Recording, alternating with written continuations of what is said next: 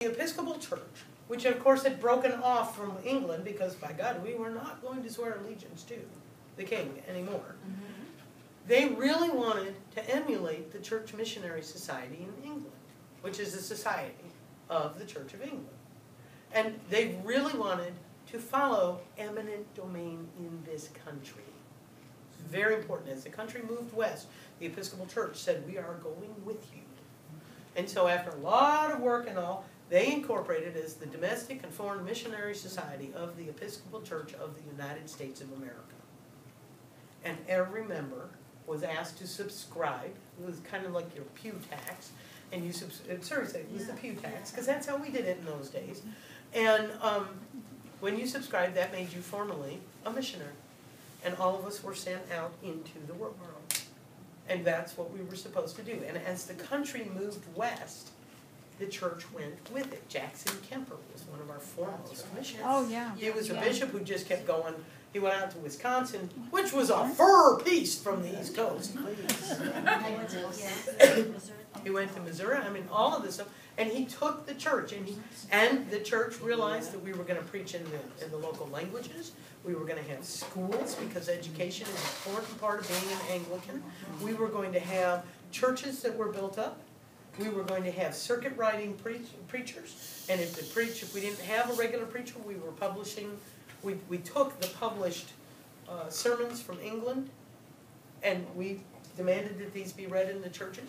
We were going to have, every time the circuit rider came through, there would be communion, because in some churches they would only see a priest like once a year. The rest of the time we had the offices, because we had a Book of Common Prayer.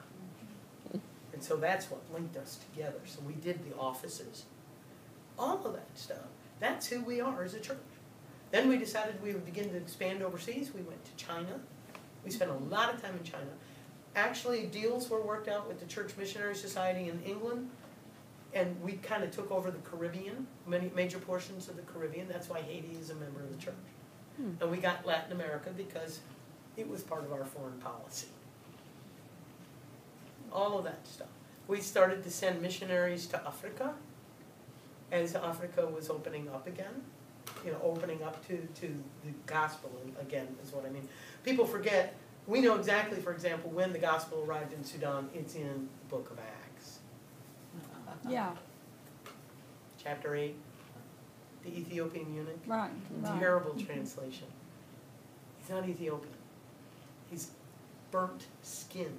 The word means burnt skin. And he was a eunuch in the court of the Candace. Right? In the kingdom of Nuba. Okay. Nubia. Hi, that's called Sudan. Sudan, some of the pharaohs of Egypt were actually Sudanese. The Nile River. Right. Sudan owns the largest part of it. He came back, the eunuch came back, he told the Candace was the queen went to the king, and the king said, okay, well, they all converted. And in those days, when the big boys converted, so did you, because otherwise I got to execute you. So you will change your gods to fit my whims. And so we're talking in the year, I don't know, approximately 38 is when Christianity came to Sudan. And it survived until the 12th century, late 1100s. You know that area called Darfur? I guess in this country, how do you say it? Darfur? Darfur. It's actually Darfur. It's where that whole area, one thing people don't realize is that's one of the ancient Christian kingdoms. And it survived until about the 8th century as a Christian kingdom before the Muslim invasion came all the way over there. And they're all Muslims there. They're all Muslims. They're Arab Muslims and black Muslims, but they're Muslims. But the Christianity was there until the 12th century. Then it was wiped out. Then it went back in with, gosh, I just forgot his name. Broken Arrow. It went back in with the British, who got the Sudan, who went into Sudan to end slavery. Not really good at what they were doing. Lord Kitchener ended the uprising, and I suddenly cannot think of the British general who had been in India and in China. He was a very famous British general. Gordon? Yes, thank you. Gordon, John. If you all seen, there's a movie about this, and